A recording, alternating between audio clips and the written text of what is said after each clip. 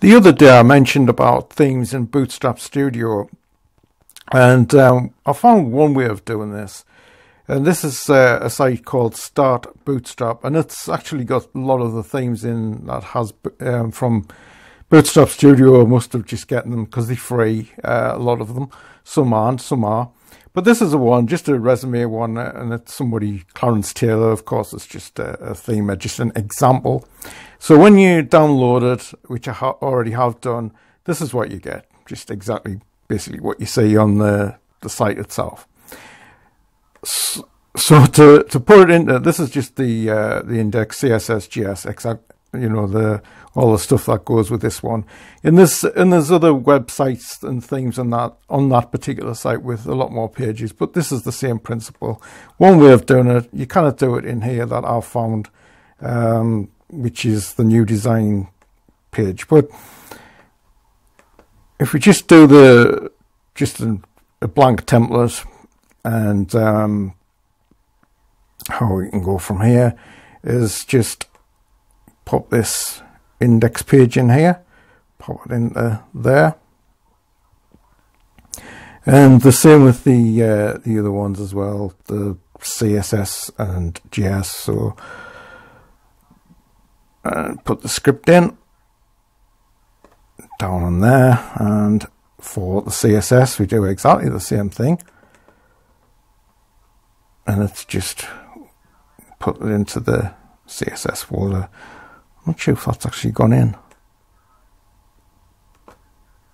I think so.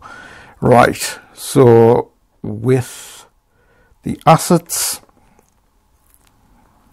and its images, and there's just two images, just a profile and a favicon, and exactly the same way there. So we have, just give me a second, we have now all these files, and it's index -1 HTML, and this is what happens in Bootstrap Studio. The favicon isn't showing up, but you get the idea. And what you can do is you can publish. If we go to publishing your website and manage websites and all the rest of it, and to add this website, and go here and create, put never for the delete after, create this, close. And when we go to this one here,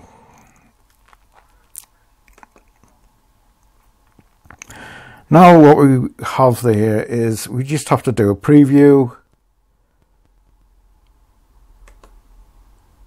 and open in browser, and there you are.